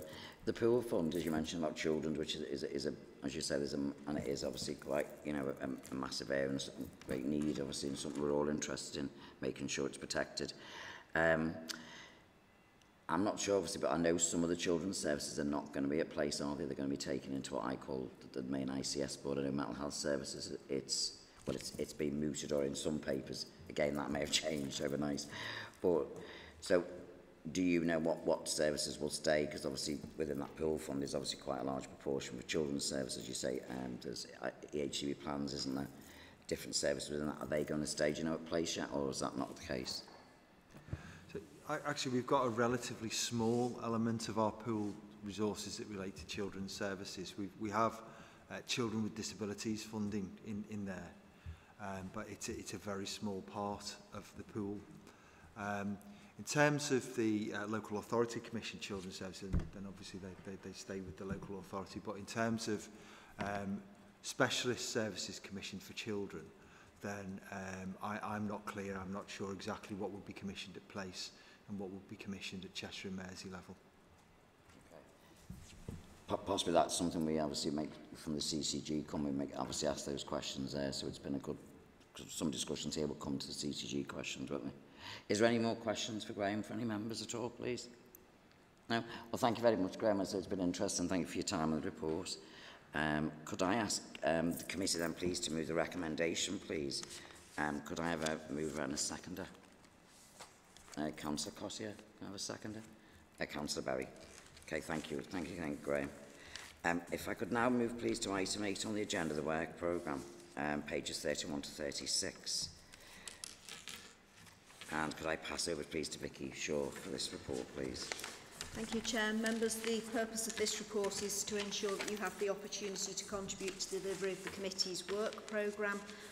As you will see from the report before you, there is already a fair number of items on your work programme, but I would welcome members' comments, and if there's any issues that you would like to add to the work programme, we would be pleased to hear your comments and views.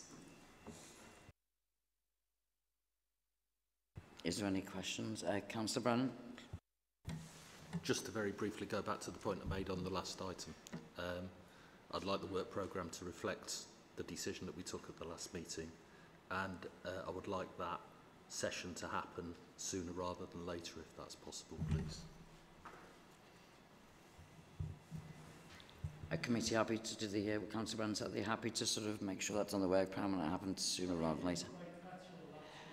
Councillor Brennan, he mentioned the point earlier, would like to sort of see the actual ICS mentioned in the work programme, but also he'd like that to sort of take place sooner rather than later.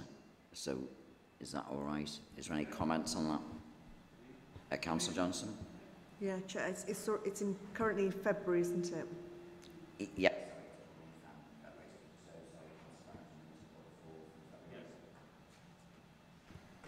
Yeah, I think before Christmas, if at all possible. So what would that be to replace then? Would that be adding on to November and moving the police, or it's just that you set in stone already those dates, haven't you, with those people who are going to be talking, the RNLI, the police and such like, I believe, haven't you? The only other suggestion would be that what the original one was a standalone item. Because as you say, we've gone through, obviously,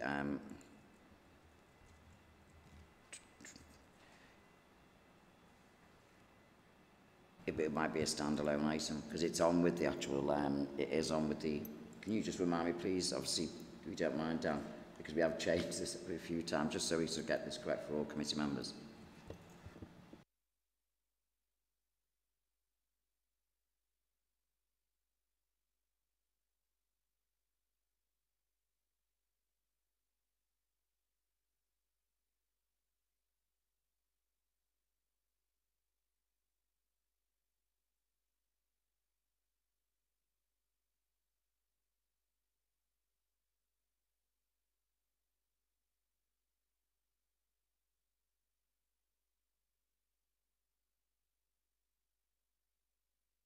so we've got the November, the PCC and the police, CCG Commission and Finance Update. That we had that as a standalone item because that's quite a big item in itself. So the ICS was suggested for November, but then it's going to be the CCG Commission, so the two don't end up confusion as such, because that's probably Wirral based.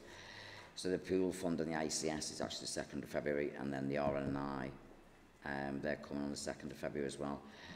So the only other thing would be put it on the 9th of November if the CCG are attending, or have a standalone item. I don't know what committee members feel. Councillor Brennan? I'm slightly confused, but that's sometimes a state that my sort of permanent state, so apologies if I'm missing something obvious here. But I think we decided at the last meeting that we would have a single item meeting on this question, a standalone meeting on this question. And there is not a standalone meeting on this question in the work plan. So my question is, where is the standalone meeting on this question? Okay, what happened was obviously myself, the Vice Chair and the spokes, we had a discussion with committee services. The original, obviously before the changes with the different organisations came back and said they couldn't make the programme that we did up until next year, and to include everything on the work programme. And then we had to wait for the RNI to come back because they were going to come in September, I believe, but they felt that their report wouldn't be ready. So they asked could they be moved to PCC. So what we did, we met. So this is how this suggested for this evening has come out in this way. So again, it was a suggestion with the pool fund, which is one of the things which I think Graham mentioned at last meeting was due to be obviously reviewed and changed. So to do that obviously prior to February will probably be too soon. So this is where the suggestions come for the timetable for tonight, and that's only from the last spokes and chairs discussion. So it was to bring it to committee tonight and have a discussion on that. So the ICS was going to be a standalone, but the pool fund was added to it because again it would have been something that we wouldn't got in the end of this ministerial year, well next year, and that was one of the things that the committee would like to also discuss. So we can have a standalone or obviously look at that. It's entirely up to what the committee decide really. Does that make a bit more sense, Councillor Brennan? Why we've come to where we have come, to be fair. It's not been that simple, to be fair. It's been a bit of a nightmare, really, isn't it? So, but that's how we came about changing things around.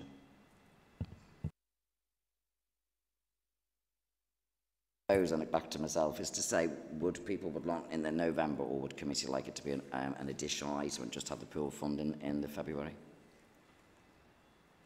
Open to suggestions. Chair, I do think that we've discussed this at spokes, and we've all taken that back to our individual groups. So certainly we've discussed this, and we agreed with the changed new format and agreement. So as it stands now, I think it reflects well our direction of travel, because the councillors, we've all met together and discussed ICS. We've covered ICS again this evening, and I think February is fine for ICS for the third time, to be honest.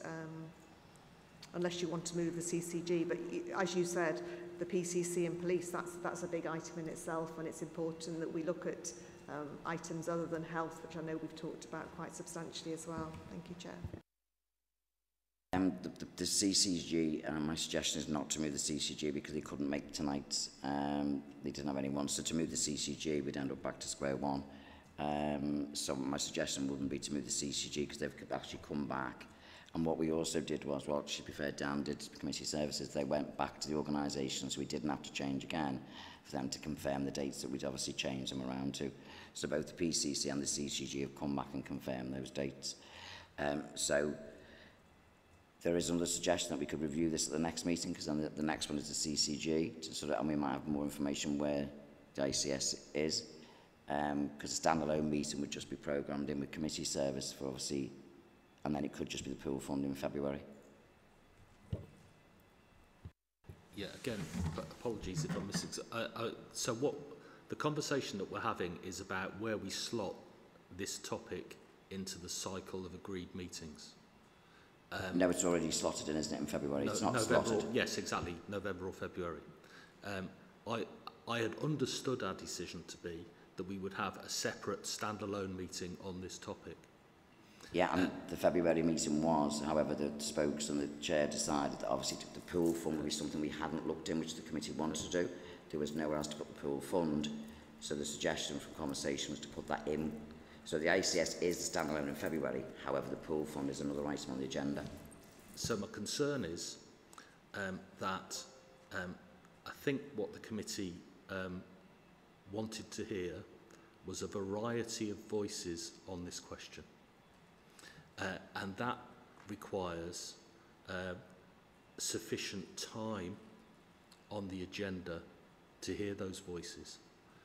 And if we look at slotting this agenda item in alongside others, which is where it stands at the moment, because we've got another item in for February, then we begin to crowd those voices out of that discussion. And I think it's important that we hear those perspectives on this extremely significant change to the way in which the National Health Service is being organised. So my primary concern is that we have sufficient time on the agenda to be able to listen to those differing perspectives, and it's not clear to me as it stands that the work programme will accommodate that. I take on board what you're saying. As I say, just to sort of restate, the ICS is a standalone item on that meeting. However, we decided to bring the pool because we'd have nowhere to put the pool fund in. I take on board what you're saying. For example, this evening there was going to be some people that were invited as independent witnesses, which the committee agreed.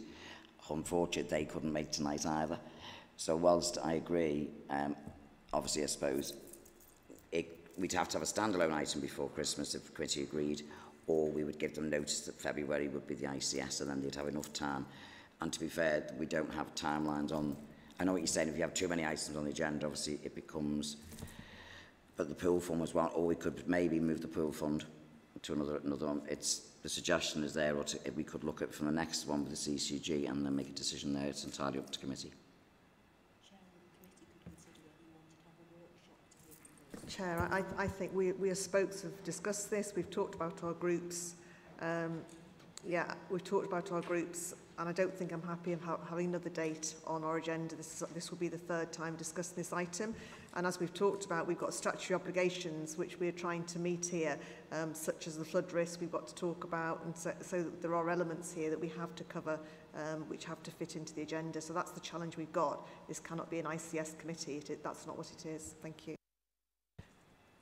No, it's not an ICE committee. It's just under the health act, isn't it? Can I, obviously, well, actually, Vicky's just made a suggestion that we could do the pool fund as a workshop, and then the ICS would be a standalone item, albeit it would still be in February, unless the committee decides something urgent to put it forward before then. Would that be acceptable, or... Sorry, Councillor Hayes? Yeah, I would agree that's a good idea. So if we, committee, decide to obviously do the pool fund and take that off February, and we'll do that as a workshop, would that be agreeable with you as well, Graham? Because I know that obviously prior to some of us coming onto the committee, part of the pool fund was already done, wasn't it? Obviously, but not the other. The whole pool fund was looked at. That was the discussion. Would that be agreeable to all committee members that we put the pool fund as a workshop? Yep, and then are we all happy with that? Can I move that recommendation that we put the pool fund then into a workshop? Sorry, Councillor Mitchell. Thank you, Chair. Yeah, no, I agree to that idea, but we should open it up to other members, because there's other committees that will be interested in where that pool funding is being spent. Yes? But those committees won't scrutinise those committees, would they? It's not, it wouldn't be, I would presume our workshop would be around scrutiny. Sorry, children's services for one. People who are all the send children, we've heard what's going on, and we don't know the answers for the future. So it'd be beneficial for them to know where the pool funding's going and how it's going to be spent, along with all the... Sorry, okay. I'll let Graham answer the question. No, it's fine, Graham, if you... So if it helps, Chair, the Better Care Fund elements of the pooled fund come under the Health and Wellbeing Board, so they have a statutory duty to sign off the Better Care Fund elements. The budget as a whole goes to Adult Social Care and Public Health Committee for sign-off. But there is a difference between the stewardship of the budget and the decisions being made around the budget, which go to those committees, and the scrutiny of the impact of that on the public and the public's views of how they've received those services, which is the scrutiny role. So there's a difference of role there. Similarly, obviously, any decision about children's pooled funding would be Children's Committee. Thank you. Is that all right, Councillor Mitchell? Is everyone any other questions on that? Is everyone happy that I've moved the proposal into the work programme will make the pool fund into a workshop and leave the existing work programme as it is, which can be reviewed each meeting anyway? Do I have a, I'm happy to move that if we have a seconder. Councillor Hayes, thank you.